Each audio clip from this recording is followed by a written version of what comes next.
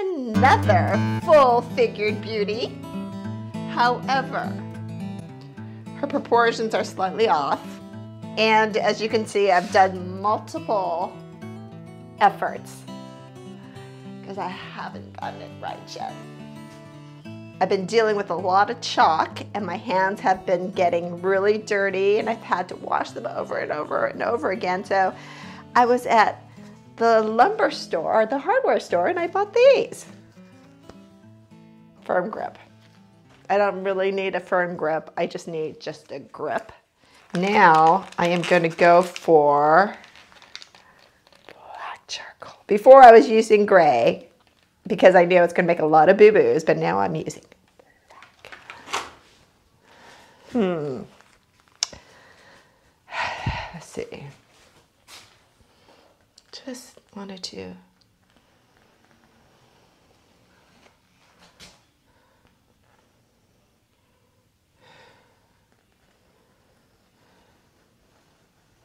I think her shoulder would be slightly down. I give her this little indention right here because that's where usually our bra is. Leaves a permanent indention. Let's see. So we're going to come down here, a little tricep, not too much tricep, elbow, and then bring it in this way.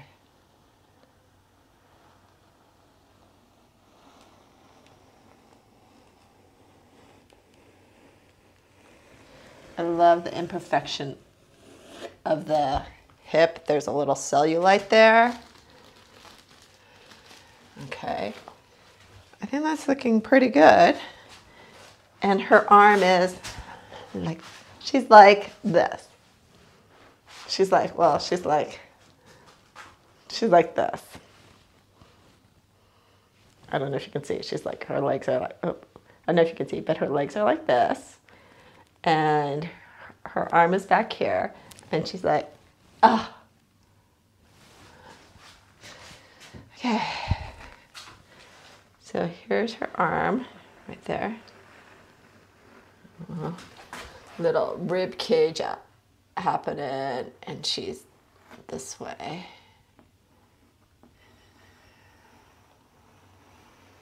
I just love full-figured women.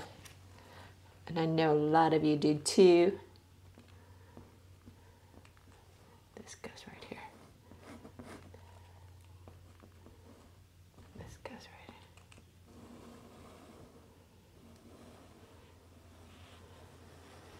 here. I think I got it. This is the middle of her neck right here. So.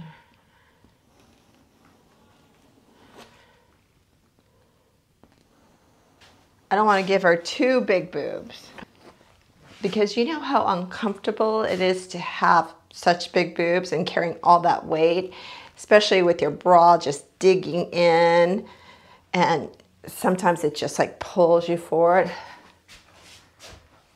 But then a lot of women pay for that and embrace it. As long as you embrace it, I'm all for it.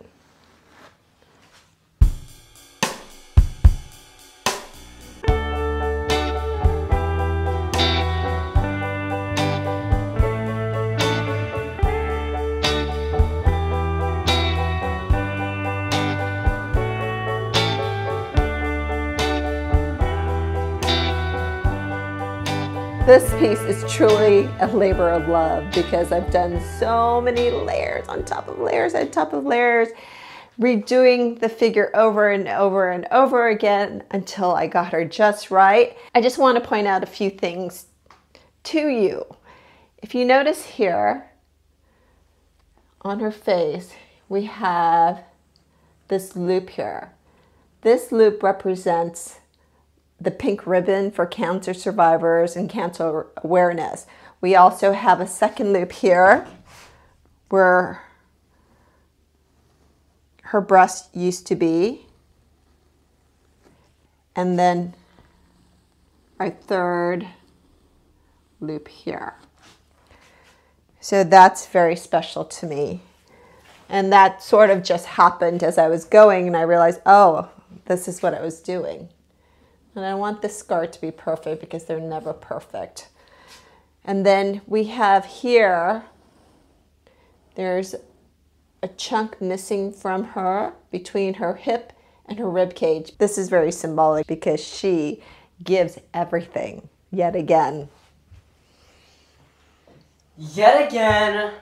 Yet again. Ah! My son. Stop. Stop! Go. Stop doing this all for your YouTube channel. Also, I'm showering kimchi. Okay, you're going to take a shower with kimchi. That's a good boy. I think it's looking good. And because she is a slightly older woman, her nipple is not up here. It is down here. Because with age, our boobs are not that perky anymore. But that's okay. Because they tell a story. Her breasts tell a story. Her story does not end with breast cancer. It is just the beginning of another journey. I love the fact that the charcoal bleeds in to the canvas. It just adds another dimension. Okay. I'm going to let this sit for a while and remove myself so that the paint could dry before I do another.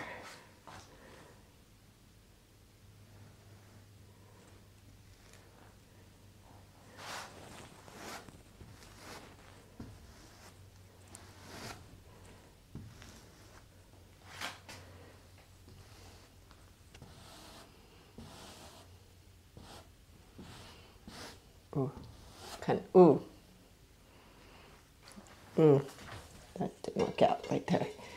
Sometimes I should just stop. I say I'm going to stop and just walk away.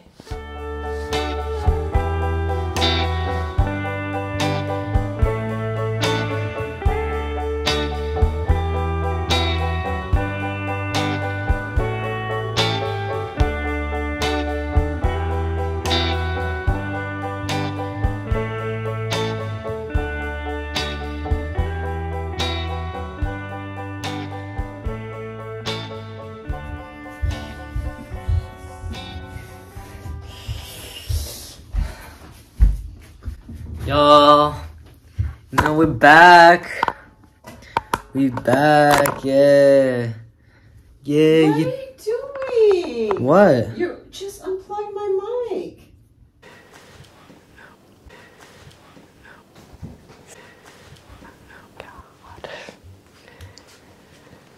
I have told you many times, beware, newly minted teenagers live here. What did you just say? What did you just say? I'm warning people. No.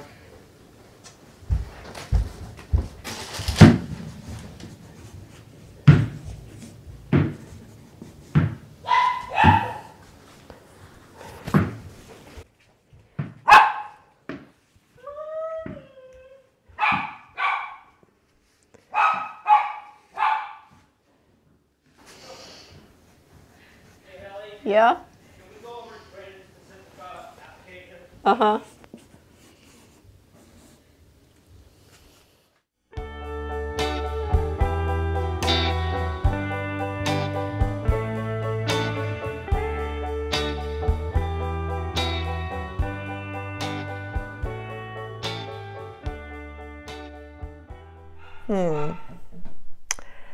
Sometimes I get to a point when I'm doing a piece where I think to myself, oh my gosh, why did I do this? And so this morning I came into my studio and I was looking at it and I saw this, what I had created, and I was like, oh no, what did I do? What I was trying to do was strengthen her core. And within the colors, there are waves and mountains and little pathways all the way up to her head. And what I want to do on these mountains, I want to add a flock of cranes, not just one flock, but 1,000 if I can, because in the Japanese culture they believe that 1,000 cranes is good fortune and that it will grant one wish. And for my warrior woman here, I want her to have that one wish. So let's get started. Let's just start off with a simple crane. And as I start making more and more 1,000, please allow me to do 1,000. Please be with me as I do 1,000. They will get better, more unique, and my skills will develop. Because if you do something over and over again, and practice over and over again, you get better at it, right? Okay. I am sharpening my charcoal pencil, which is my favorite. So let's see. Let's start with a simple one. Now, because I have to do 1,000, remember, I can't just do very big ones. I'm going to just start off with a simple crane here. My thoughts are to do a flock of cranes here. They're all standing on their feet. They're larger, and as they go up, they will take flight, and they'll become tinier and tinier as they reach up to the heavens. Okay. One down. 999 more to go. And what I love about cranes, the symbol of cranes, includes grace, devotion, faithfulness, travel, open-mindedness, aspiration, but the most important is longevity, immortality, and transformation. And especially the black-neck cranes, they symbolize longevity. They actually live longer than the other cranes. And the white plumage is a symbol of purity. Its red crown indicates that its call reaches up to the heavens. And this is what I wish and pray for our Cancer warrior.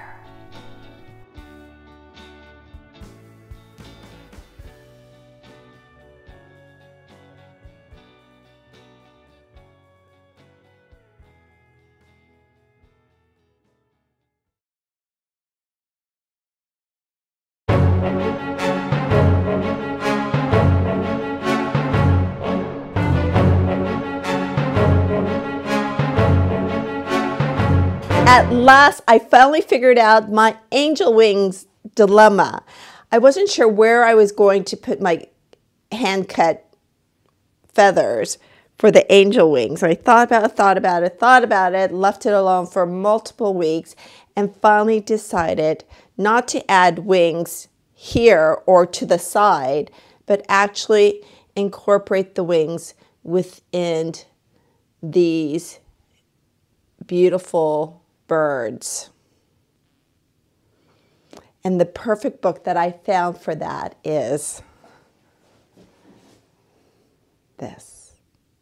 I love what it says on the dedication page. It says, "For all those who share their prayers and stories herein, thank you. For all those who need words to pray and cannot find them, take these."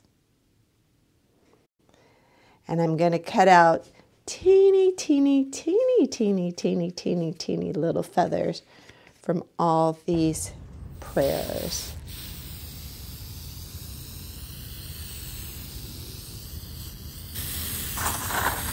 I sprayed my mini, teeny little feathers here so that they will preserve over time and not fade. Right, Ziggy?